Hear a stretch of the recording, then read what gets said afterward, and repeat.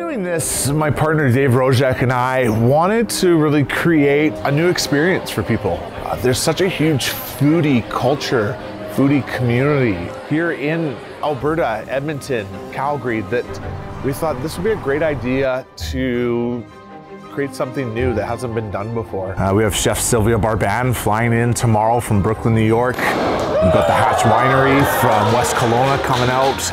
We've got Alley Cat Brewery, which is a local brewer here in Alberta, and Vignettes YEG from Edmonton. We're all coming together and creatively, collectively putting together a real special dining experience.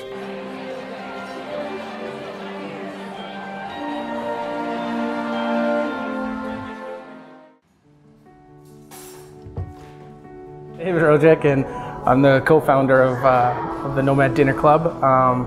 This was a project that kind of just came about in the last couple of weeks, 8 weeks to be exact, and I guess I went to one of Travis's pop-ups one day and saw what he was doing, and we ended up talking after the pop-up, and he was telling me about this dinner club idea he had, and I kind of told him, I'm like, you know what, I had the exact same idea, and I started telling him how me and a friend were talking about doing this about 1.5 years, 2 years ago, and as he was telling me his vision, it was like I could basically finish every sentence that he was saying because it was exactly the same as what I had talked about before. So we're like, well, we both have this idea, we both want to do it, let's just do it.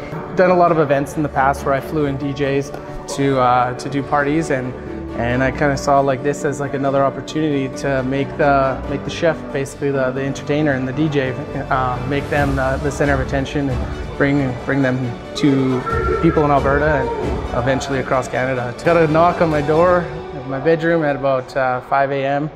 and Travis came and he said to me, he's like, there was some mix up with immigration. They had given her some incorrect forms, wanting a medical.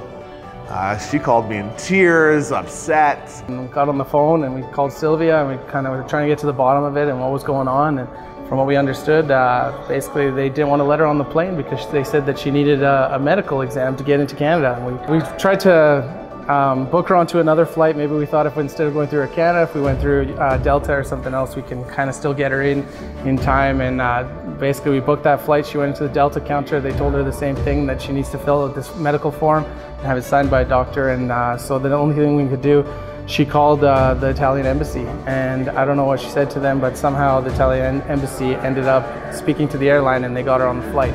Unfortunately, she won't get in until 10 p.m. So we're gonna miss Calgary, but we still have Edmonton and Vancouver. So we'll have to finish strong and make the best of what we have today. Man, are we ever lucky that we've got April Lee. April Lee is a rock star. So she is going to be running the kitchen. She is an exec head chef, so it's nothing out of her norm, but you know, she's executing someone else's menu.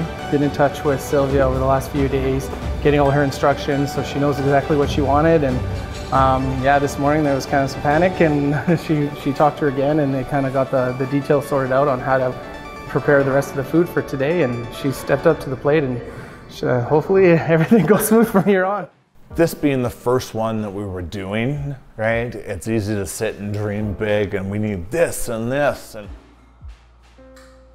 tonight, it's going to be full of surprises if it keeps going the way it's going.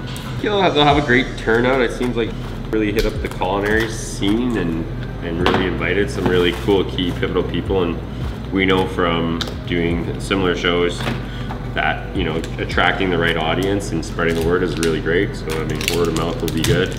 So this is kind of her actual concept in a way. She wanted to really kind of represent where she was from and her favorite places in Italy.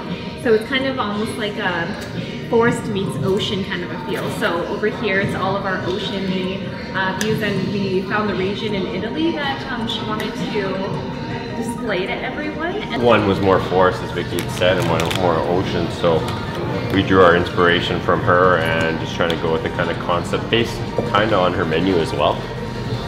She was using a lot of seafood and stuff in everything she's cooking. So the nautical ropes will transition you as canopy overseeing the forest stuff. So on the top of the table, you're going to get lots of we wanted olive branches, unfortunately, in Alberta. They're in season, so we got things that represented olive branches. We kind of design based on experiences.